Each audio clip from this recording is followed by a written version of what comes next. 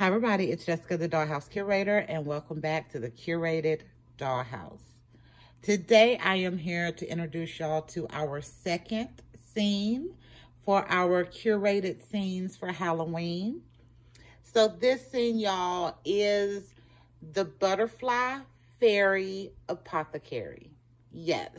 So I don't know where the idea came from. I had a lot of really cute and whimsical looking items in the collection that I pulled out when I went shopping in my collection for kind of Halloween and fall decor. And this scene just kind of slowly started to come together based a little bit off of the magic school idea, but also kind of a little bit of pumpkin patch. And then once I threw in the butterfly idea, it just kind of took it home. So let me scoot up a little bit. So I'm gonna take y'all around and introduce y'all. So over here, y'all, I'm using my little fairy houses. Remember I showed y'all that in the fall decor. So they actually light up inside. I thought that was super cute. For this, I love the little vines, and of course, as y'all see, it's got butterflies on it as well, which just continue to tie to the rest of the scene. I'm using a lot of my Harry Potter potions in this one, and the thought process behind this is that this is normally, y'all, a candy store. Yeah, y'all know every scene has a theory behind it. So this is normally her candy store. But every year she does something amazingly big for Halloween. So this year she's doing a butterfly apothecary. And you can come in and shop for all of your sweets, which, because in their world it would still be candy. But all around the theme of these would bring more butterflies and happiness into your life. Yeah, like I said, y'all, every scene has an idea, even if y'all don't know it. So I also did a few of my favorite little Temu items. So let me lift this up. There we go. Behind Quincy, y'all see I have my little drinks back there. I have my bonsai tree, which I absolutely love. Some of my Skelligro bottles. I'm using one of the new Barbie kind of farm play sets that I got this year. And then I also have my little butterfly stands over here that I'm kind of using for additional little shelving areas. So for the most part, y'all, this one came together really quick as far as like all of the color pattern and kind of what I thought it was, the idea of what I thought it was gonna be. And then the final little tweaks on it really came through when I added the characters to it. So I told y'all in the last video that I did a couple of Jedis. So y'all saw my Littles Jedi in that video. So for over here, y'all, I did my tweens. So I did one of my Creatable World dolls.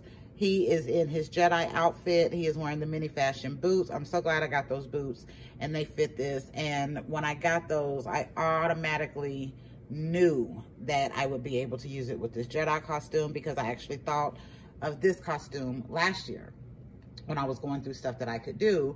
So the idea for the Jedi kind of stuck with me the whole year. And when I got those boots, I was like, oh, this would be perfect. And I can pull off the boots for my tweens. I also have my little shopping baskets, y'all. I went through and pulled out my shopping baskets that I bought last year from Temu, as well as the ones that we used to get in the mini brands. I thought that was really nice for this area, and it gave me a way to use those. And since I was using the trick-or-treat buckets in the other scene, I thought this was a great way to have something in the hands of the people as they were going through to make it still kind of look trick-or-treat and Halloween. So next up, y'all, let me shift you a little bit closer. Our next costume is over here on Mr. Quincy.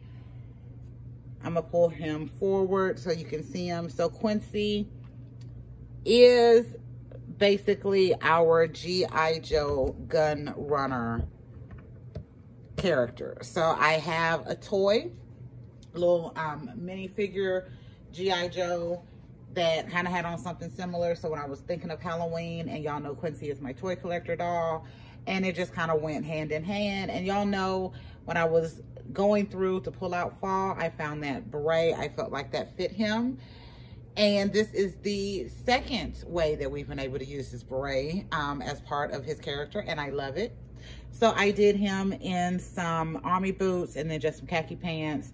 I got a lot of kind of military aspect stuff in that June thrift store haul that I did for the, or flea market haul that I did for the guys. And then I used my Army Barbie medical bags to go with it. And I think this is so cute. I love that he was able to keep his beret. It just fits his personality. And I love that I was able to mix it into the costume and make it make sense. And then still be inspired by something else that kind of ties to him. Because again, that G.I. Joe is one of the many toys that I have. And that will be one of the things that is highlighted in Quincy's space. So y'all, my other doll up here, y'all have seen, I got a little bit lazy, y'all, and I didn't really change her outfit. So this is my love doll. Y'all know these dolls are super duper tiny comparatively. So instead of digging through trying to find a costume to make work, I just went ahead and left her as the kind of magic school student. I thought it was a good idea and an easy way to make it work for Halloween. And she is absolutely adorable. I still want to get the other two, y'all, but none of the fashion packs nor the dolls I have seen go on sale yet. So I will continue to be waiting. But yeah, I really do like those dolls. Again, they have not left the curated dollhouse since I got them. And I think the farthest the other one is, because she's not in the Halloween scenes, I think she's right here by my foot on the floor because they're not very far away. I love the size of those dolls and the articulation. So finally, y'all, there is my Brooklyn mini me. I have her on a shorty petite body now. So in the last scene, y'all know she was Professor Ophelia Hopkins in our Lancaster School for the Magically Gifted. And when we did our little magic school diorama. But y'all, I was trying to come up with costumes. I felt like I needed one more character. So I pulled out some stuff and I was going to do an Egyptian theme, or I was trying to. So I have two of these skirts that are kind of exactly the same design, but they're made a little bit different. So I was like, oh, I can use these. It'll be, you know, right. I can mix in some other stuff. But y'all, I got the skirt put on her, one as a top, and then I used the other one to go over it. And it was so adorable. It kind of gave me like a little new age Marilyn Monroe, you know, kind of like from, what is it? Some Like It Hot, or whatever the one where she's standing over the thing in the white dress. So it kind of gave me a little Marilyn feel. And then y'all, I don't know where it came from. I guess all of the butterflies in the scene just jumped out and flew into my brain with intuition at once. And I went and made some butterfly wings for her. And y'all know I love pearls. So she already had on all of her pearls. And I went looking for something that I could use as a little, I'm going to say just a little extra design for the character. And I ran across, if I can get it up here, there you go. Okay, so I ran across that bracelet with the little butterfly on it, and I thought it was adorable, and it all kind of fit. So she became the last character that I added to these, and she is the butterfly fairy. I have her on one of my stands that I love. So y'all, I got a lot of stands in the house, and as we have been working on storage over the past couple of weeks, I have found I have a lot more stands in the house. But I will say most of them I do not use, and I understand why. I have 3 stands that I normally go to, and these are the stands that I got with my Black Panther collection dolls with Suri, Nakia, and Okoye. These stands are really nice, y'all. I literally have her up there with no feet down, and it is strong enough to hold her as she's kind of sitting there looking like she's floating. I have also tried this stand with my u.vdolls in one of the videos that I actually don't think y'all got to see because we had to delete it. Yeah, I don't think that video ever got to y'all because we had to delete it, and that's why y'all haven't seen anything on my u.vdolls, even though I said I was gonna do it. So I'll get back around to that. But when I was doing in that video, I had my u.vdolls looking like they were dancing, so you could see the different articulation that I was doing, and the stand stood up. Seriously, y'all, like I had the u.vdolls floating in the air in a full leap, and the stand was able to hold them. So I absolutely love these stands. But her outfit came out so adorable, and it was the last costume that I added in. Again, just 2 skirts that I put together a different way, a pearl bracelet that I put on, and then I made these wings out of some fabric that I had, some of that glitter mesh paper that I have, and some plastic. So I cut the wings out of plastic. I put the fabric on the back. I put the glitter paper on the front, so you have texture on both sides. And then they're staying on with a paper clip. So can y'all see that? There you go. Y'all see the paper clip is kind of stuck in the back of the dress, and I have it angled so it can work in our scene. And this just turned out too cute. And again, I love that stand. I can hide it back there, and she just looks like she is just floating just in the air. It is so adorable.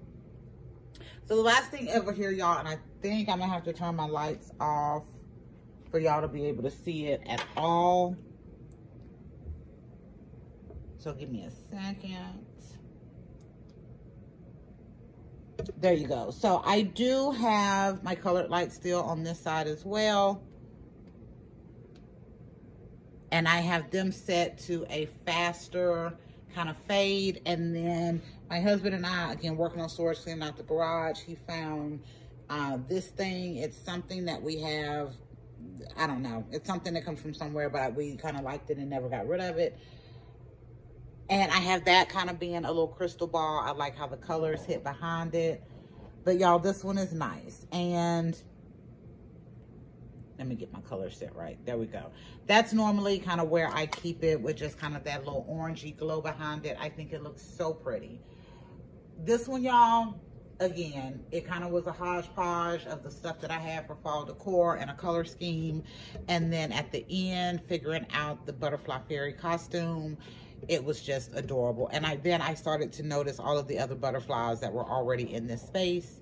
So yeah, so I told y'all I've gotten sick, so I'm gonna hush on this one. I still have another, I'm gonna do the other one in one video. It's 2 different areas, actually it's 3 different areas, but I'm gonna do it in one video, y'all, because I can feel my energy kind of fading out of me as we go. So let me get my lights back on, and I'll just turn them down to a decent level. There you go. Y'all, I really like this scene. It is so cute. I love the color scheme. I love that I was able to disguise my outside kind of a little bit. But this one is not my favorite. I haven't picked a favorite of these. I think the costumes more is what I'm kind of hitting for favorites, because some stuff kind of came together really fun, like the Jedi costumes I'd had in mind since last year. But then this little butterfly fairy just came together at the last minute, and it was adorable. So it just kind of added to the little fun with this one. But all right, y'all. Thank y'all for visiting the curated dollhouse and being introduced to this second curated scene for Halloween, where we visited our butterfly fairy apothecary candy store. Yeah.